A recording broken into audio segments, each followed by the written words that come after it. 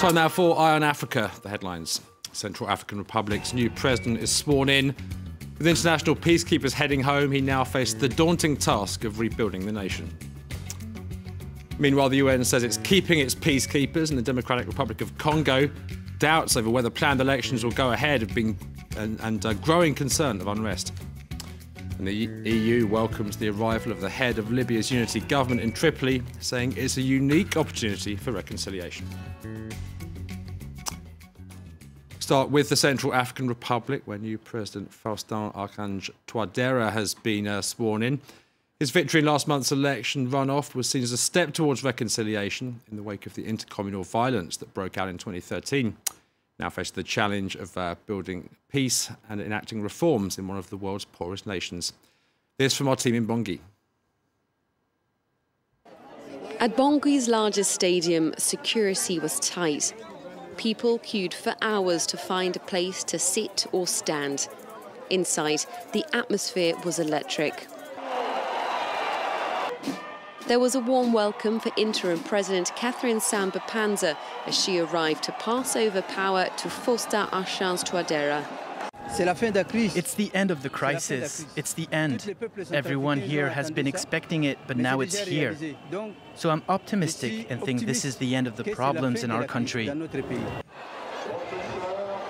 The new president was sworn in front of more than 150 foreign dignitaries before calling for a minute's silence in honour of the thousands of victims in CAR's conflict.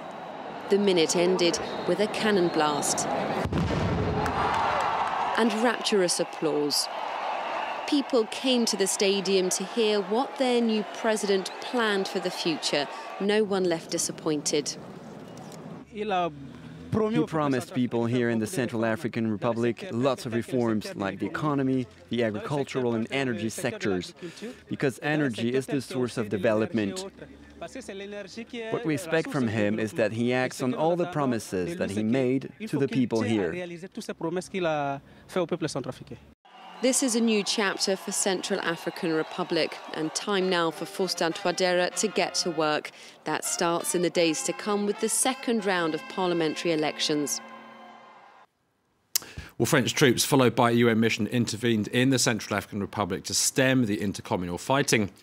With reconciliation efforts now underway, they're set to pull out by the end of the year.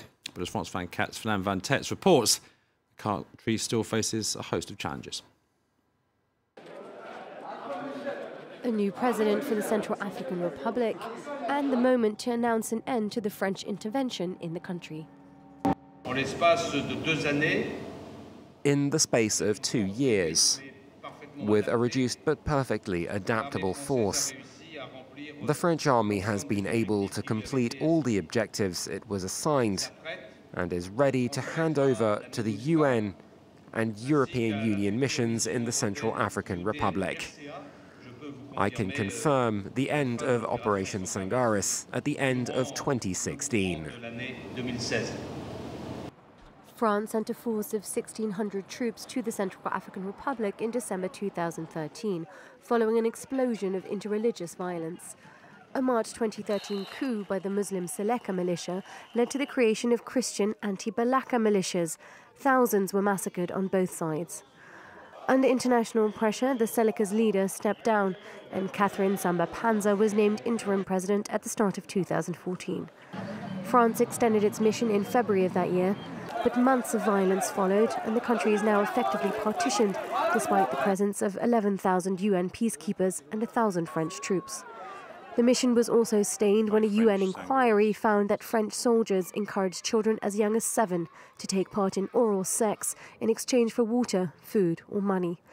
The peace is still fragile and a humanitarian crisis ongoing. Almost 500,000 people, the majority of them Muslims, live as refugees in neighbouring countries. Another 460,000 are displaced within the country. Meanwhile, the United Nations has decided against cutting back its peacekeeping mission in the Democratic Republic of Congo. This amid growing fears of instability. Elections are due in November, but they're in doubt, with President Joseph Kabila suspected of planning to extend his rule. For more, I'm joined from New York by our correspondent at the UN, Jessica Lemaziere. Good evening to you, Jessica. The UN clearly very concerned about the situation in DRC. Absolutely, Chris. Ban Ki-moon, the Secretary-General, has expressed grave concern over the situation in the Democratic Republic of Congo and the risk of political violence in the lead-up to the elections, which are scheduled to take place in November. But there are concerns that the possibility of those elections actually taking place as planned is dimming, as it would seem that Joseph Kabila, the president, is positioning himself to stay in power. So concern over that here at the United Nations, and calls for all the parties to engage in political dialogue and to ensure credible, transparent elections and the process leading up to the elections. And what are those peacekeepers going to be focusing on? Well, they will now be focusing mainly on the protection of civilians. The humanitarian situation is dire in the Democratic Republic of Congo, with some 7.5 million people in need of humanitarian aid, according to the UN, and some 1.5 million displaced inside the country. So the MONUSCO soldiers will be working to strengthen their links with the civilian population in order to protect them. This resolution also calls for more accountability and transparency. Accountability in particular when it comes to crimes committed by DRC's security services. Now, there was some thought that perhaps there could be an eventual reduction of this peacekeeping force, but no, although the Security Council has taken note of Ban Ki-moon's letter back in December calling for a reduction of 1,700 troops in that mission, it will not happen for the time being, because there are real concerns of violence in the lead up to the planned elections there. This is, Chris, still the biggest UN peacekeeping mission in the world, with some 20,000 troops. Thanks very much, Jessica. Libya next, and the EU's welcomed the head of the UN-backed unity government's arrival in Tripoli. Fayez al-Sarraj, a businessman appointed under a deal struck back in December, arrived in the capital by sea with a naval escort. The strife-torn country's had two rival administrations since mid-2014. The one based in Tripoli has demanded that al-Sarraj leaves. But the EU says now is a unique opportunity for reconciliation. Many on the streets of Tripoli seem unconvinced. There's tension, people are tired, there's no salaries, no money. There'll be no victor and no vanquished if we return to a constitutional legitimacy. The de facto government is unwilling to consent to the people's demands. It's a government imposed by outside forces and Western powers. Meanwhile, a sign of hope amid the chaos in Libya, as a media and arts college opened its doors to visitors in the city of Misrata. Established in 2014, it caters to budding journalists and artists. France 24's Ben Barnier has more. Training to become tomorrow's Libyan storytellers. These are some of the journalism students at the Misrata College of Arts and Media. I've been dreaming of becoming a journalist since I was a child. After graduating from high school, I heard that the Arts and Media College of Misrata was going to open its doors. I worked hard, I applied and joined the school. Misrata is hardly your typical college town. It made international headlines in 2011 when rebels and troops loyal to the ousted dictator Muammar Gaddafi clashed to control the coastal city. Today, the country is still in chaos, but those who founded this college are trying to bring hope to the younger generation. The Faculty of Arts and Medias has made it possible for these students to pursue their dreams and to showcase their work. In Libya, we need to change our perception of the arts and culture.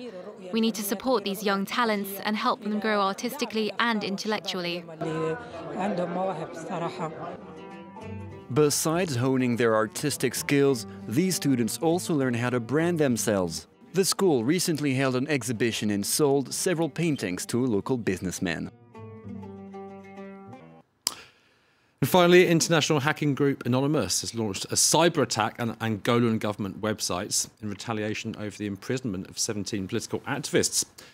The sentences, including 5.5 years for rapper Luati Beirao, were handed down for rebellion against President José Eduardo dos Santos. He's been in power since 1979. The activists insist they're peaceful campaigners for his departure. And that's it for Eye on Africa. Do stay with us here on France 24. Live from Paris continues with Mark Owen.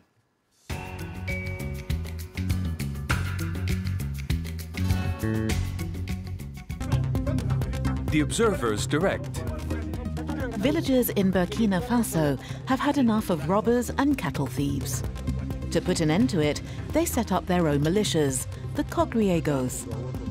But these vigilante groups have become so powerful that the authorities are very worried. Join us as we investigate with the help of our local observer. The Observer's Direct on France 24 and France24.com.